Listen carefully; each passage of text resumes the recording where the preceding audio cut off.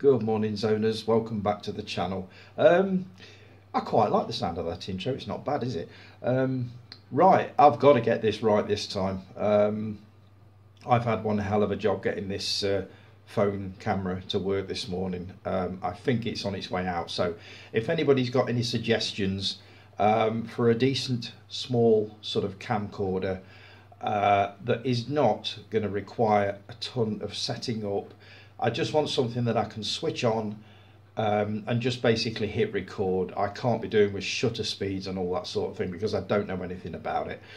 So if anybody's got any suggestions for something like that that isn't actually going to cost the earth, I would really appreciate it. I'm going to keep on going with this phone as long as I can, but the job I've had this morning is just, I think it's on its way out.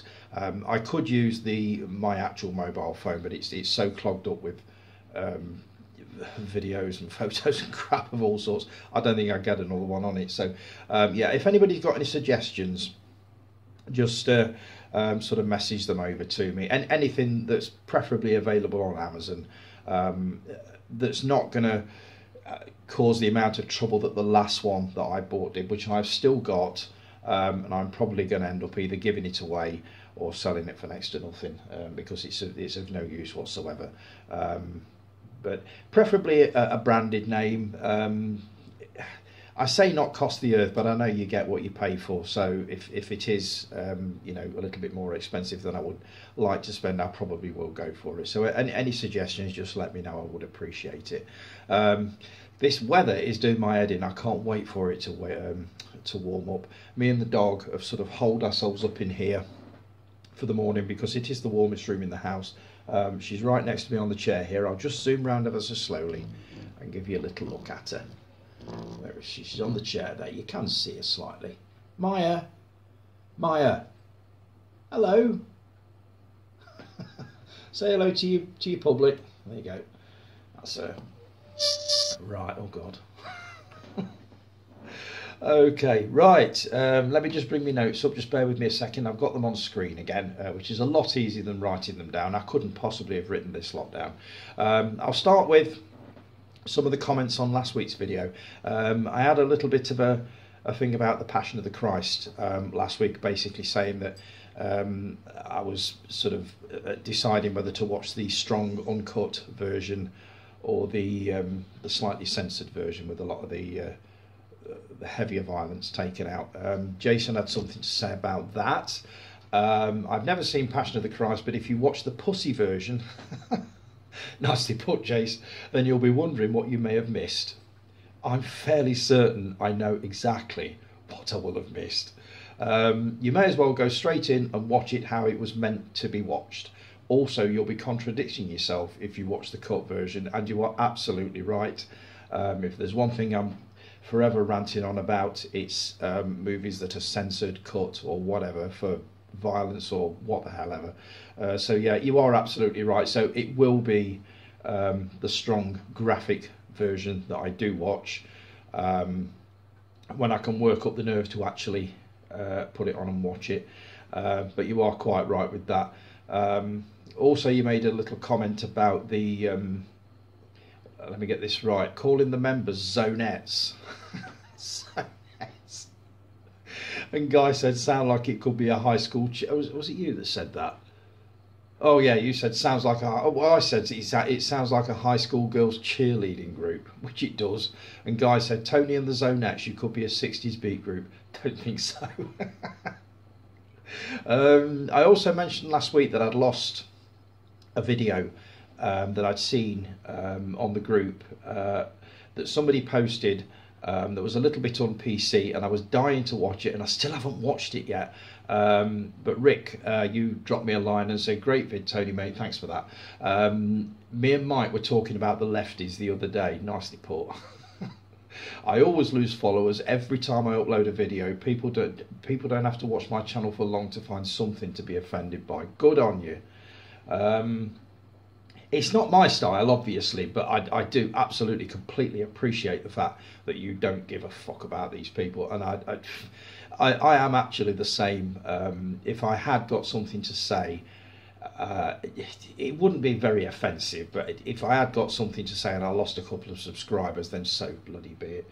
But I will have a watch of that. You even told me roughly where the rant started, so I've got it bookmarked. I will have a look at that, and I'll be having a chat about that one later on. Mike, the real Fifth Beatle, you said screw the woke mob tone. Here, bloody here. You know my views on this. I have absolutely no time for these people. They're just an absolute bloody nightmare, constantly telling us what we should and shouldn't be watching and what we should and shouldn't be laughing at. And oh god. So, Dave, loving the Doormat Diaries. You dropped me a message. Glad you're enjoying Doormat Diaries, Tony. I will keep them going, but don't have anything being delivered in the foreseeable future. Rest assured, I think the Empire will keep all future deliveries safe. I love that. The doormat that you've got, for one, I think it's May the Force be with you, is it? And rather than the little elf sitting on your packages now, you've now got a little stormtrooper. I really like that. And you said, now then, with Jackie Chan, because I was talking about Jackie Chan movies and how much I'd enjoyed Super Cop, Police Story 3, and that I wouldn't mind actually taking in a few more Jackie Chan movies. Now then, with Jackie Chan, you're talking my language. A couple of really easy comedies to get stuck into would be my favourite, Dragons Forever, Wheels on Meals, which I think I saw a long time ago, and maybe City Hunter. Not heard of that one. If you want something to hit you in the feels, maybe try Heart of Dragon. Something to show you a bit later on. Something to show off some pure skill, maybe The Young Master or Drunken Master. I've already put those on my wish list on Amazon, because I think it's either Arrow or 88 Films have released both of those.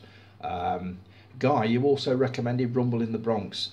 I remember when this came out, I believe it was in the 70s, and there was one hell of a television campaign to do with it, advertising the fact that it was showing in cinemas, that kind of thing. I do very much remember that one, but I don't believe I ever saw it. Let's see, Steve Mack commented last week, just working exactly to the brief. Forgotten movies, by the way. Kevin Kline played Donald Woods and Penelope Wilton played his wife. Great score by George Fenton. I'm really looking forward to watching Cry Freedom again. I really enjoyed that one the first time round. You also went on to say Terrifier was horrific. A bit scared to watch Terrifier 2. Yeah, so am I, to be honest. The more I read about Terrifier 2, the more I feel like sort of dodging it and swerving it. I don't know. I would need to watch probably the first one again, which I think I just about got through. But this one is apparently next level. You do say it's pleased to see it selling like hotcakes in the US, though, especially the 4K. I'm not sure I'm up to watching it on 4K. Definitely not. Oh, and you're bang on with Bogdanovich, who directed The Last Picture Show, so I did get something right last week. Scott, now you're not on the Facebook group. I wish you would come and join us, mate. You would absolutely have a ball with this group. You would love it. There's all sorts going on, but I know a lot of people just ain't Facebookers. They just don't do it. I was talking to somebody during the week who's never ever bothered with Facebook. He's a young chap, and it's like he just can't be doing with the gossipy bullshit that goes with it, so he just won't have anything to do with it. So I do kind of get it. But I saw your post on Instagram, which I hope you don't mind. I did actually share it with the group, and it was great to see that you'd finally watched Ghostwatch and you'd enjoyed it. I think you said that it did creep you out. Just imagine how it felt 30 years ago, mate, when it first screened. As I've said before, the night I watched it was the night it was broadcast on BBC One, or was it BBC Two? And I tuned in sort of 5-10 minutes into it, thought it was the genuine article, thought it was real, and it literally scared me rigid. I was hooked on it. And obviously now I've got it on DVD, and I've also got it on Blu-ray. I did watch it again recently, and it didn't have quite the same effect, but it was still very unnerving. But yeah, I'm really pleased that you finally got to watch it, and that you really enjoyed it. I was pleased to read that. Guy, you put a post on about Terminator 2 Judgment Day being released in a 30th anniversary 4K box set. It looks absolutely gorgeous, but you are doing mine and Chris's wallets no favours whatsoever with this. I can't remember how much it was, but it did look nice, and it is only a matter of time before I hit the buy it now button on that. Let's see, Rick, Banana Splits the movie. I believe it's been about for about 2 or 3 years. I first heard about it a while ago. I haven't watched it for no other reason than I just haven't had just never bothered with it. But I think I should probably take a look at it in the light of all these Winnie the Pooh films, the Bambi film, and all the other ones that are coming out, which are of the same ilk. The Banana Splits, obviously I grew up with them. I think they started in the late 60s. BBC One showed them every school holiday near enough in the 70s. We had the Banana Splits, Robinson Crusoe, Why Don't You, White Horses, The Flashing Blade, loads of shows, but the Banana Splits just sticks out in my mind because you had cartoons in there as well, the Arabian Nights, the Three Musketeers. I can't remember, was it Micro Adventures? Which was the family that shrunk down to the size of ants or something like that. I believe it was partly the inspiration for Honey, I Shrunk the Kids, which doesn't surprise me. And they also had a live action serial called, was it Action Island or Danger Island, something like that. It was just a cracking programme. It was just 30 minutes of pure magic. So yes, I do remember the Banana Splits very well, and I'm very curious to see what they've done with it. Jason, I think you said you'd seen it, and it wasn't bad, so that will do as a recommendation from you. So I'm going to take that one in. Loving your collection, Rick. The Aliens, ultra rare colonial marines and collectible Eagle Moss figurines. They look amazing, mate. And that alien head, superb. Have you actually got a room where you display these things where it is just those in there, because it looks like you need one? But that's quite a collection you've got there. And also loved that Dog Soldiers 4K box set that you won in Scott's competition. If it's the same competition that I entered last time, I think I bought what was it, Midnight Cowboy on Criterion, and I believe there was also a Midnight Cowboy book, the making of. I think that's what I spent mine on. But that 4K box set looks absolutely brilliant, to the point where I've actually added that to my wish list. And damn you for this, American Werewolf in London was on the same page, in basically the same kind of a box set, with books, art cards, posters, all sorts, and it looks amazing. Now the two total 80 quid. Come the end of this month and payday, there's a very good possibility I could also be showing those two off. But there are some very nice 4K box sets coming out now. They really do seem to take good care with what they put in them. So I've been more interested, more than anything. I mean, I've seen the film countless times, but I've been very interested to read the books that go with them, because they're 60 pages. So I mean, they're quite substantial. But yeah, I shall be almost certainly invested in both of those. Mark, Charlton Heston in There's a Rhino Loose in the City, a Rodney Trotter production. I don't get it. What am I missing? I know Rodney Trotter, obviously, Only Fools and Horses. I know Charlton Heston. But what is the connection between rhinos loose in the city? Please explain it to me. I'm probably going to read it and think, oh, you thick twat, what do you think? Yeah, but honestly, I don't get it, mate. So you need to explain that one to me. I've also got notes here of stuff that I've not actually done. There was a new feature that I was going to introduce called What Am I Watching? And I might start it next week, actually, which is basically where I will trim out a piece of dialogue from a movie and just play it in the background, and you tell me what it is that I've actually got on. it's a bit of an extension of Quote Encounters, but we'll see how that goes. I'll see if I can find one next week to get the ball rolling with that. I was also going to do my top 10 movies I'm looking forward to in 2023, but I haven't had time to do that either. So I'm going to sort of throw those over to next week. I've been watching one or two videos on the movies that are coming out this year, and there are some blinders. There are some absolute blinders. There's a couple that are out already. Obviously Megan, I'm looking forward to watching, or M3gan as it's been called, due to the E being like that, a 3. So that's one.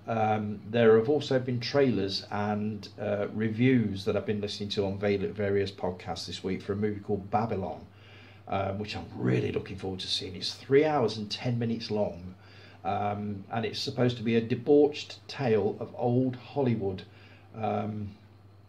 set way back in the 20s and 30s when Hollywood was emerging from silent films and coming into talkies.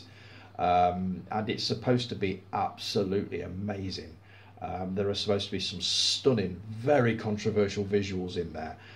So I'm really looking forward to that one. But what I'm going to do next week, I'm going to go through the calendar for next year and see what else is coming out and see what else I'm really looking forward to. So that'll be next week. Chris, your War and Western thread. 1917 I haven't watched yet. High Noon I've seen a couple of times. Really enjoy it. Gary Cooper. I did not know about the subliminal messages about hating Hollywood. I'm going to look into that, definitely. I've also made a mental note of that one, so I'm going to be looking into that. That's the first I've ever heard of that one. I didn't even know they knew how to do subliminal messaging back then, but obviously they did. I also did cock up last week, another mistake. I believe it was on one of the Cult Lords video, JR and Dane. I refused, let's see, just bear with me a second. I referred to the movie Gale as The Gale, but it's actually called Gale, Stay Away from Oz. Really looking forward to it. This is another one that I'm hoping is going to come out this year. I mean, if the trailer's out, it's obviously been finished. But I've been checking and there's no release date as yet. I've checked everywhere and I can't find any sign of a release date. So as soon as I find anything on that movie, Gale, I will let you know, because there's one or two people have shown interest in that one, as a very dark, different sort of take on the Wizard of Oz. Let's see, all the movies that I talked about last week, there were quite a few that I mentioned that I'd been watching. I did rather whiz through them a little bit quick. Again, I came to about the last 3-4 minutes and needed to step on the accelerator a bit. So all those movies I've actually kept down by the side of me, and I will be talking about them in detail on the end of month sort of review, which I'm really looking forward to doing. I've watched quite a few movies over the last few weeks, and there's still a couple of weeks to go. So I should be able to stretch that to a good half hour, I should think, just talking about the movies that I have actually watched. So yes, that'll be probably in about 2 weeks' time, something like that. And I'll probably publish that one on a Saturday morning, and you'll also get the obviously the Sunday service as well. Right, a few little bits of news. There is a Michael Jackson biopic going into production soon. I mean, it had to happen.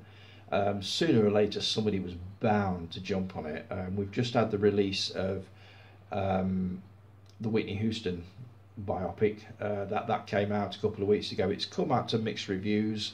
Some people like it, some people didn't like it. I think it's called I Want to Dance with Somebody, which was the title of one of her songs. But apparently it's going down quite well. And now we've got a Michael Jackson biopic coming. I had a couple of comments this week basically saying, are they going to be swerving the abuse allegations? And from what I've read, no, they're not. They're going to be handled sensitively, not the way the documentary Return to Neverland did, which was just horrible viewing. But yes, apparently they are going to address that particular subject, but obviously a lot more sensitively than they've done it in the past. But I'm quite looking forward to seeing that. I mean, he had quite a life. I would imagine that's going to be 2.5 hours long. I can't see that being a 90-minute thing. And the big news for me this week, Sean S. Cunningham, who directed, I believe, was it directed or produced Friday the 13th, is rebooting Friday the 13th and House.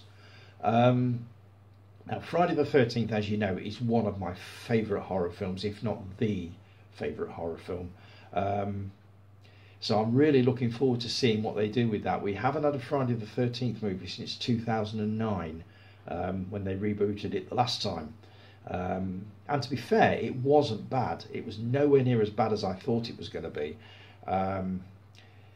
But the way horror movies look now, I'm really looking forward to seeing what they do with it. Now, House, I saw it, a long time ago. It was decades ago when it first came out, and I don't remember being overly impressed with it.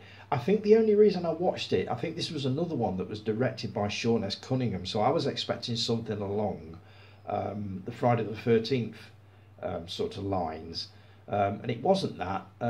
If I remember right, there was a vein of humour that ran right through the middle of it, which I wasn't used to seeing on horror films at the time. But I am looking forward to seeing what he's going to do with it nowadays. I do need to watch the original again, because it's been many years since I watched it. So I do need to take that in again. And I believe Arrow have done a very nice Blu-ray of that. With a ton of special features. It might even be a box set of all. How many were there? Were there 3 or 4? I know one was called The Horror Show. I can't remember what the second one was.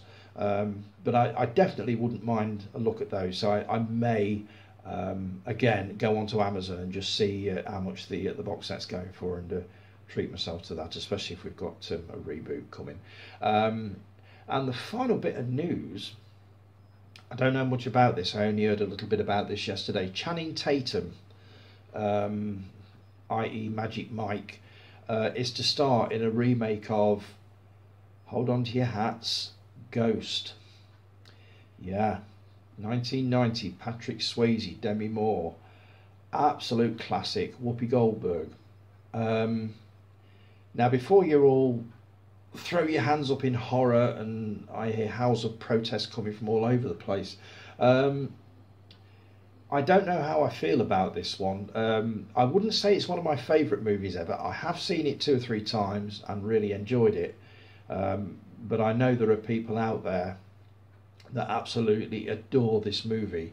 And the news that they're actually going to remake it is not going to come as good news at all. I think Channing Tatum could do a fair old job of it. I saw him recently in a movie called Dog on Amazon. I think it's the first movie I have seen of his, and it was actually quite good. So I don't see any reason why they couldn't pull it off, but it's yet another of those, why on earth would you want to remake something that was perfect in the first place? They're already talking about amending the Whoopi Goldberg character to make her more PC, and as soon as I read that I thought, oh, for fuck's sake, here we go again. But we'll see, we shall see how it goes. But mixed feelings on that one. I shall wait to see how it shapes up, but not really holding that much hope on that one, but we'll see. Midco Toys, or Toy Planet, or Freak Treats, is now open. Has anybody actually been yet? It only opened yesterday. I am definitely going to have a look, probably the first week in February. I shall pop down there one morning and just have a wander around.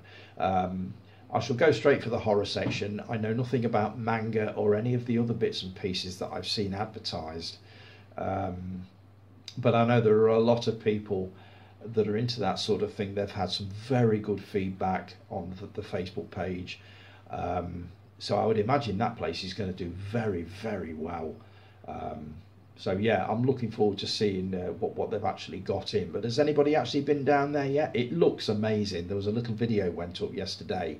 I think you popped it on, Jason. It looks amazing. So yes, I will be going to check that out at some point.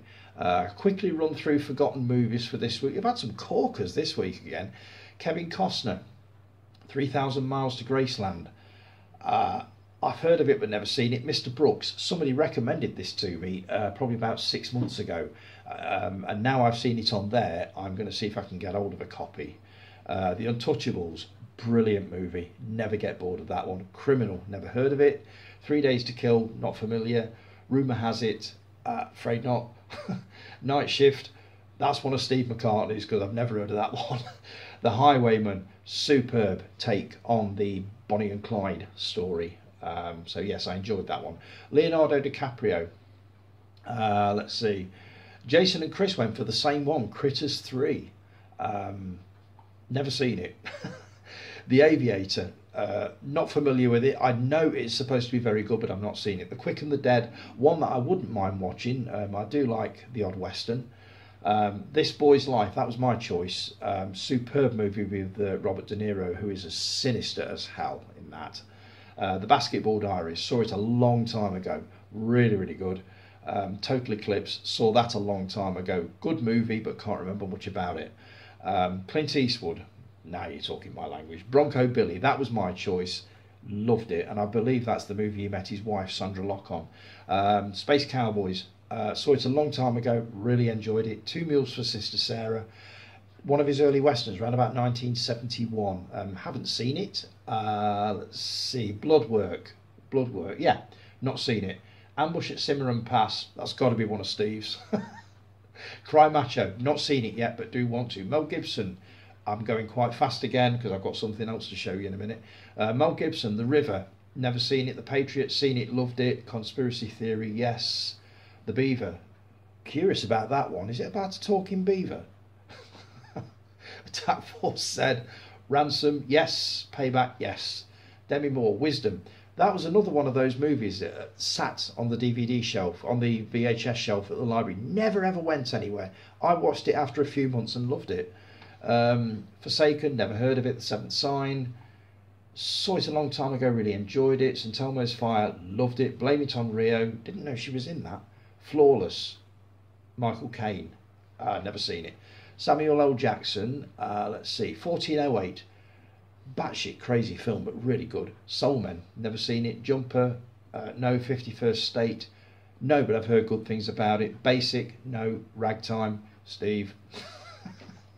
Tommy Lee Jones, Small Soldiers, Double Jeopardy, Cobb, Under Siege, Volcano. The only one I've seen of those is Volcano and Small Soldiers. Now, I'm a little bit behind with these. I will be catching up with it a little later. I shall pop on my choices for the days that I've missed. Jason said, I struggled with two more actors when he was compiling this. John Wayne and Steve McQueen. They have 228 acting credits between them, and I've seen zero of anything they have done. I've seen 30 minutes of Bullet, but that bored me shitless. Sorry, Bullet fans. Wash your mouth out, Mr. Parry. Bullet is brilliant, with the best car chase ever around the streets of San Francisco. Right, I'll very quickly show these off. It's a few new films that I've picked up. Oh, sorry. I've got glass coasters now. I'm going to break one day. I can see it coming. First one, Cry Freedom. I've been dying to see this again for ages, especially since we were talking about it the other week. This is a story of a black activist, Steve Biko, and his friendship with Donald Woods, played by Kevin Kline. Amazing soundtrack, so I'm told, so I need to watch that one. You see, I do take notice of you, Guy, The Aviator.